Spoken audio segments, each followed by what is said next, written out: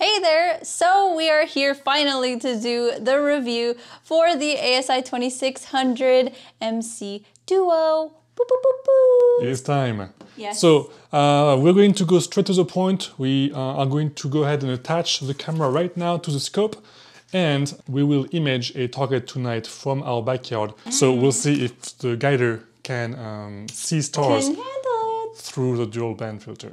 Very exciting. I think this is one of the things that we really wanted to test out, right? Yeah, most people wonder. Here I'm just going to use the provided adapter, and if we add it to the reducer, it should be fine. So I'll just love that screw this sound. in. And we also have a small adapter here, which can connect to your telescope just so that it fits. And most importantly, what I'm very, very excited to do is to remove this guider here. So once we have this on, Ooh. Very exciting. We can now remove this auto guider and this guide scope. So that's very, very nice. That's one thing that we can remove, one less thing to worry about, and I love that. Should we just burn this out the window? Toss it to you. Okay, so like we said in the unboxing video, it provided us with two USB 3 cables, and today we're going to be using a short, the short one, because we have the ASI Air here. So we can just connect this cable straight from the camera to the ASI Air. Okay, Good job. guys, we are now ready to image. I will go ahead and spend the night imaging. Because I'm leaving, but I won't leave you in spirit because I'll be back at the conclusion. Yeah, she decided to go party with her friends instead of staying for the review, so It's I'll be alone tonight. Having a social life. Goodbye. So I'll be alone tonight. Let's go ahead outside and put this on the mount and see what we can get.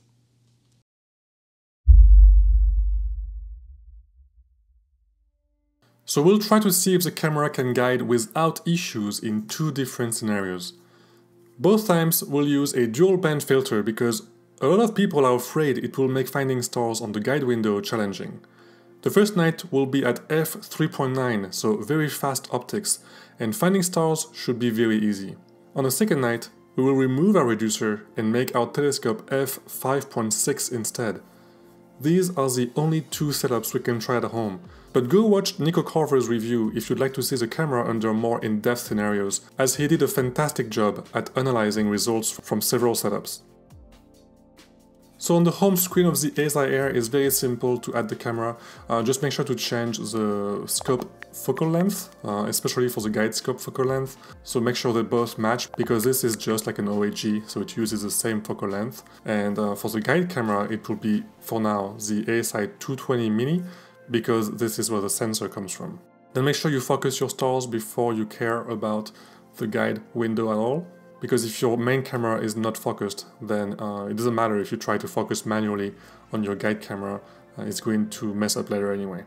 And once your stars are focused, you can go into the guide window and start taking pictures. I used between 2 and 4 second exposures just to find stars. And of course, at the very beginning, on your very first time, it's very likely you will not see anything, and that's because you have to first manually focus the guide sensor. So for this, you have a knob on the side of the camera, and you can see me here using the iPad on my right hand and moving the knob using my left hand while watching the iPad screen. And I have 4 second exposures, so of course I have to wait 4 seconds each time to see results.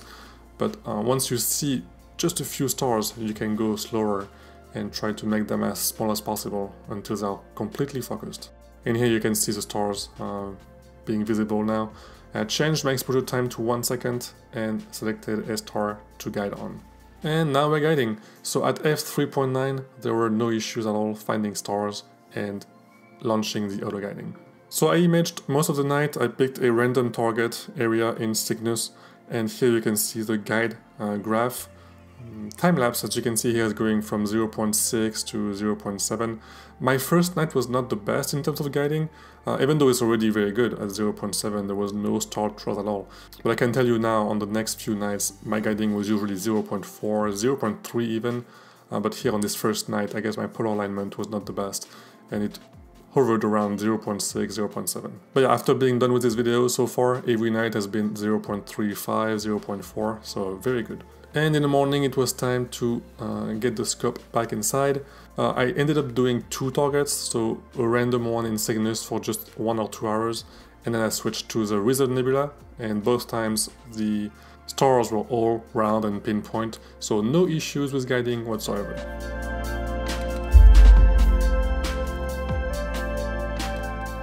So I'm now going to remove the reducer so we can go from f3.9 to f5. And here you can see the type of art that our dumb cat likes to make once in a while. It's fantastic, isn't it? Anyway, so let's remove this, and I should still be able to use a filter. So here is the reducer itself, and I can remove this part here, and our filter is right in this part.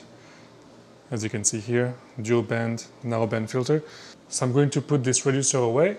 And now I'm going to attach this back. We'll just stick this here. Alright, so now we are at f5 with a dual band filter and a focal length of 500. Let's see if the guiding will be just fine again. So at f5.6 I once again had no issue at all finding stars. As you can see here with the 2-second exposures, I was able to quickly find stars and start guiding, so once again, no issues. I didn't spend much time on this because I really wanted to get one more target with this camera. So I put the reducer back, I went back to f3.9 after testing f5.6, and now this time went on the Cave Nebula for 2 nights in a row.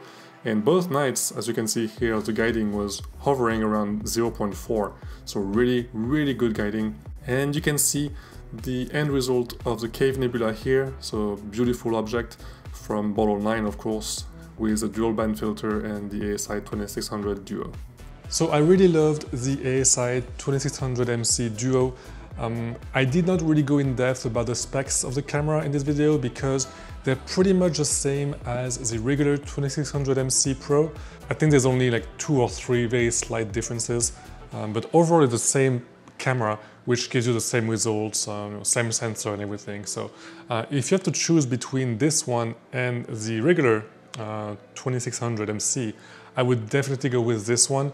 I love not having to use any type of guide scope / OAG, and it's about the same price if you take into consideration how much you will have to spend for a separate guiding solution anyway. So between the two, for sure, I'll go with this one, which has the included guiding, which is really fantastic, and I love not having to have one more thing on the scope here. It's really cool. It makes everything more portable. So I will see you guys next time. I will try to review the AM3 next, which I've used for parts of this video, and it worked really well already. So we'll try to review that one next, and we'll see you guys next time. Clear skies.